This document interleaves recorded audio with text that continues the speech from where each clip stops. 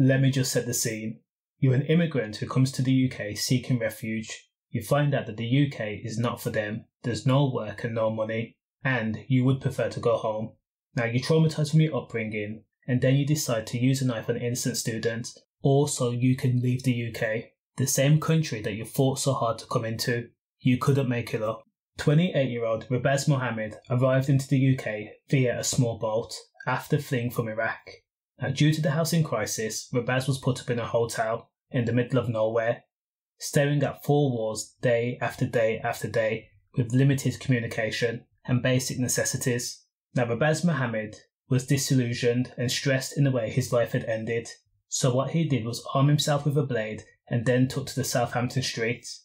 His victim was 18-year-old Ellis Wheeler, a student.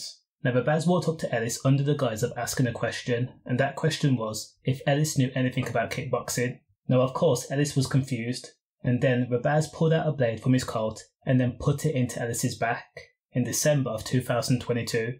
Now, Ellis was frantic and scared and confused, and he made a run for it, even though he was severely injured, but Rebaz chased him down.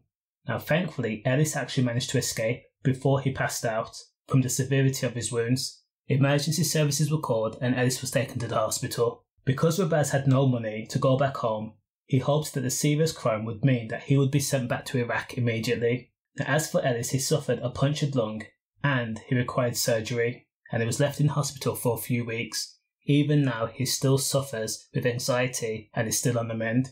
Rebaz Mohammed was sentenced to 6 years for this crime committed on a Solent University student. After his sentence, of course, he would then get shipped back to Iraq. Stay safe, safe.